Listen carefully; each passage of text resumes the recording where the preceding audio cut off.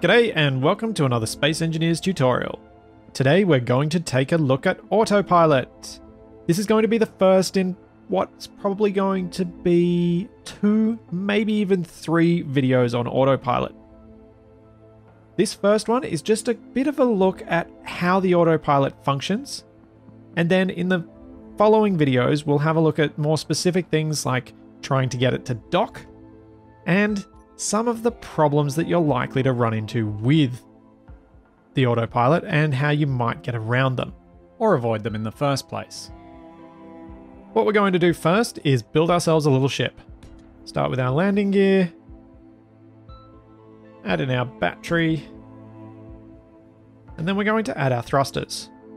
Normally, for an atmospheric-based ship, I'll have up thrust, and then I'll have thrust in forwards, backwards.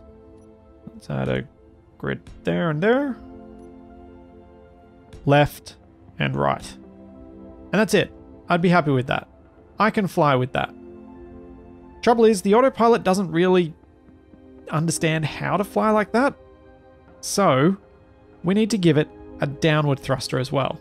It doesn't like going down using just gravity, so you need to give it a thruster to be able to do that. Next up, if we're going to have an autopilot, we need the thing that's going to actually make the autopilot function. And that's going to be our remote control block. For the ease of using this thing, let's add an antenna so we can connect with it. And then we're pretty much good to go, except for that thing I always forget, which is a gyroscope. So let's pop a gyroscope in the middle there.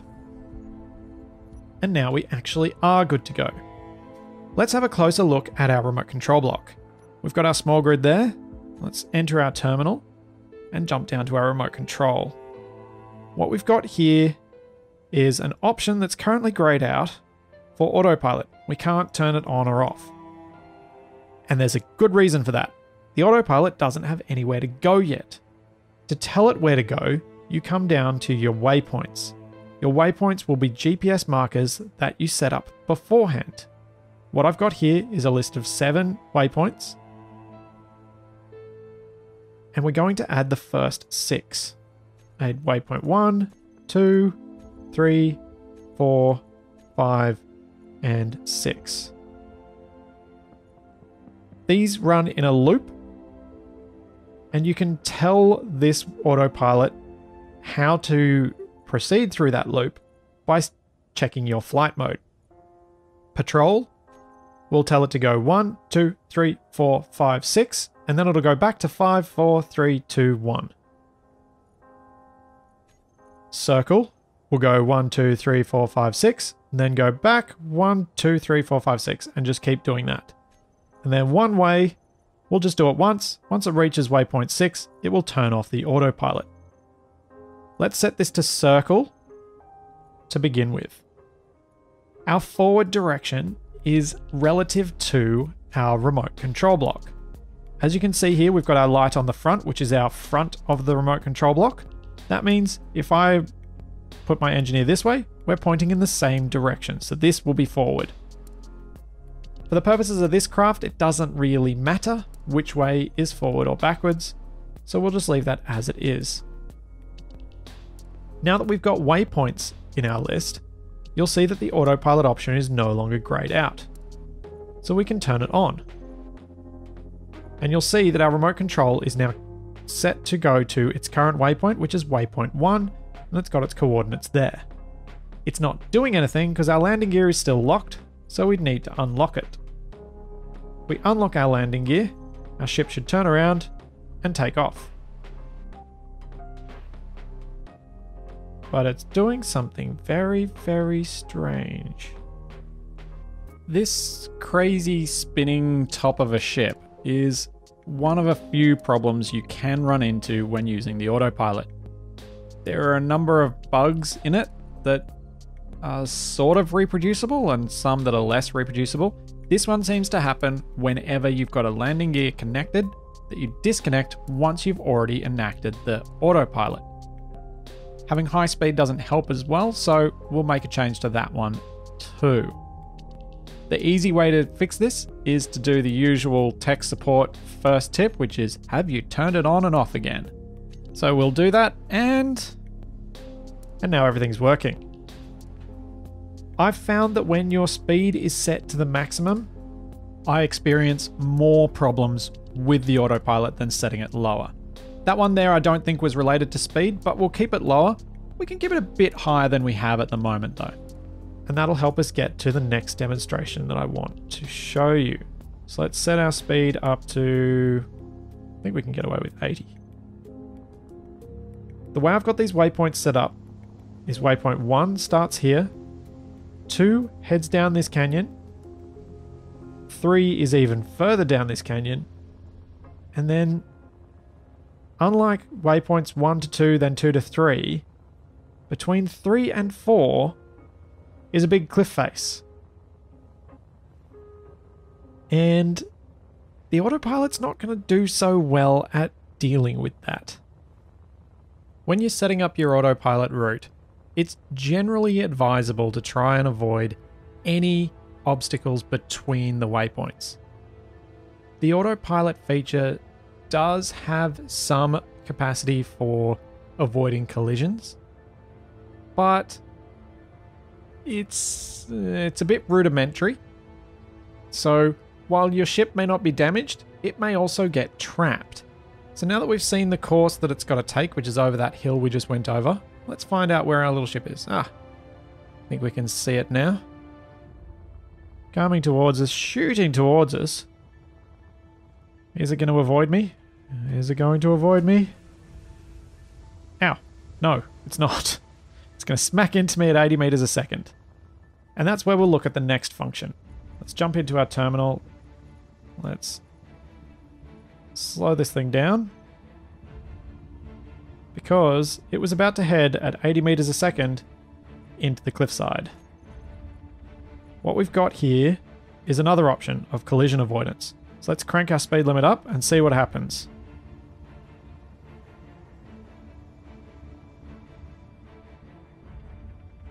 Well, it hit hard enough to destroy something.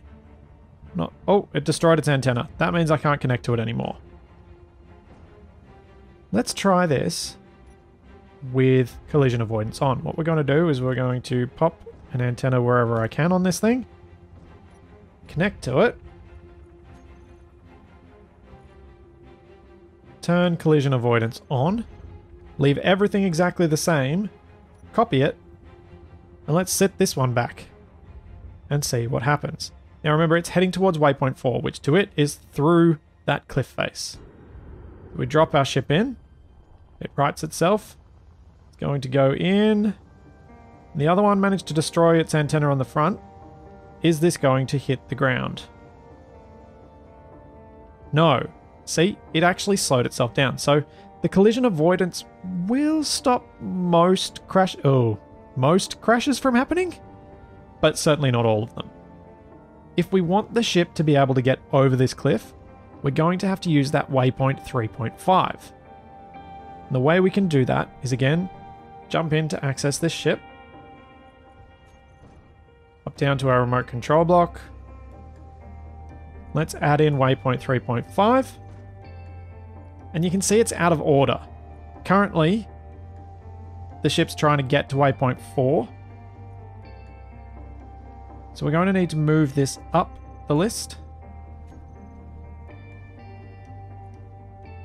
And then, something that I think should work this way but doesn't seem to, we should be able to set this to go back to waypoint 3, not waypoint 4. And we should be able to do that by clicking reset waypoint. But it doesn't seem to work. So instead, what we're going to do is we're going to grab this ship. Come back here. Come back here. Let's cut you out. Let's get in visual range of waypoint 1. So we can see waypoint 1 now. We'll paste the ship in. We'll jump in to control it. We'll turn off the autopilot. And you can see it was heading towards waypoint 4, and now we'll turn it on again. It'll go back to waypoint 1, It'll disconnect us from the terminal because we're more than 200 meters away, which is my current antenna range since I'm just in my suit. And then we'll see if this will be able to make it over the cliff with the addition of that extra waypoint. So let's go wait down here for it to make it back to us. We might even get to watch some entertaining cliff bumping that's happening with the other ship that still doesn't have the waypoint. Maybe it'll even make it there first. No. Still trying. Is it wedged? It might be wedged. Looks pretty wedged. Oh, no. Let's see if it does any better if we turn collision avoidance on. So it takes a little bit of extra time. Something you notice I did there, if I try and take control, a whole lot of nothing happens. Because the autopilot's on, I cannot take control. I would have to go into the terminal, select remote control, turn off autopilot, then take control. Collision avoidance is on now. Oh, it's still struggling. And there you go. Saw something else I wanted to demonstrate. If you watch this ship, while it's trying to move around, particularly using the collision avoidance, it does tend to tip itself. So if you're going to use autopilot, you probably want to allow it to have thrusters that will lift it in most directions, because it's not going to keep itself oriented to gravity the way a real pilot would. Oh, it's almost made it over. And we can see the other ship zooming in. We've got its antenna in range now. The one that's been bumping its way over the cliff is making progress. It's not quick progress, but it has made progress. The pathfinding does leave something to be desired, but it looks like it might actually make it to that point, and if it gets lucky, it'll make it there before the other one. Both of these ships have collision avoidance on. The new ship's made it there, and the original one has made it down to waypoint 4.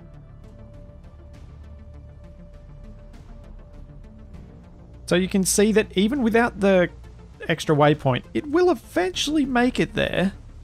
And with collision avoidance, it'll mostly make it there intact. But the collision avoidance isn't perfect. What I want to take a look at next is something I described earlier, which is the difference between circle, patrol, and one-way modes. So we'll set one of these ships up so that it's got patrol and the other one on circle. One way we'll leave out of it because it'll just stop.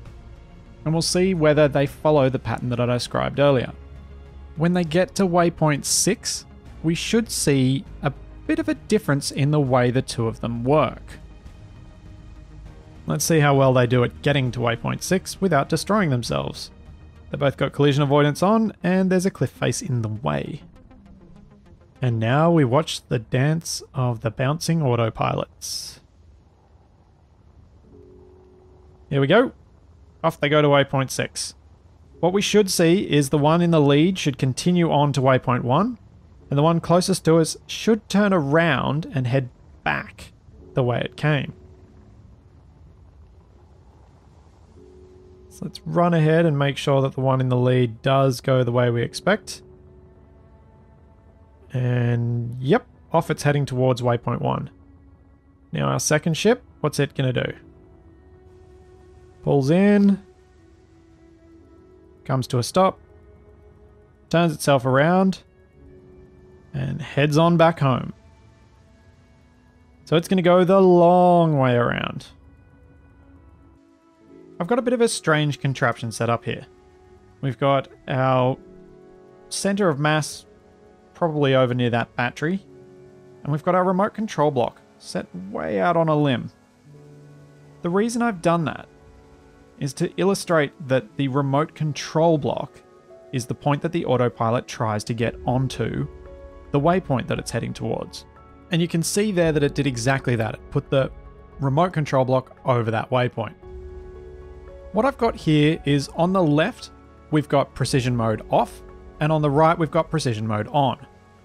When we switched to this split view, they were both the same distance from the marker. So this will illustrate the difference between the two modes. The ship on the left has precision mode off, and so it's going to move a lot faster and not worry about being so precisely on its waypoint. Whereas the one on the right is going to slow down well and truly ahead of reaching the mark. And as you can see, it took it quite a bit longer to get to that waypoint. Having looked at all of that, I think it's time to do something maybe just a little more complicated with the autopilot. Let's paste this in and hopefully I can get control of it quickly enough. Terminal, remote control, off. Okay. What I want to do with this one is I want to give it an action to do at a waypoint. And the way we're going to do that is let's make this one stand out with its antenna, because it'll be antenna 3. Let's drop off our landing gear and we'll use a merge block to make it do something that's really obvious when it reaches its waypoint to make sure that everything is working as intended. Grab our battery. Let's get a timer. Pop our timer on. Pop our parachute on. And then what we're going to do is set up a little bit of a chain of actions to happen as soon as we get to the first waypoint. We go to our remote control block. We find waypoint 2. We'll set up for waypoint 2 rather than 1, just so that we make sure that it's following its course. Let's set up our actions. Much like the timer and other blocks, you can set up actions here. So we want this to trigger the timer block, and we also want it to turn one of these merge blocks off so that this part will disconnect from the ship. Next up, we want to set the timer block, set up its actions so that it's going to make this parachute open. We want it to do that 3 seconds after, let's make it 2 seconds, after these merge blocks have disconnected. So with our remote control, we've got these actions set up. It's going to start the timer block and it's going to disconnect the merge block. 2 seconds after that, the timer block should trigger the parachute to drop. Let's see if this works. Our remote control's ready. Let's make it go a little bit slower. Let's turn it on. It's going to head off to waypoint 1.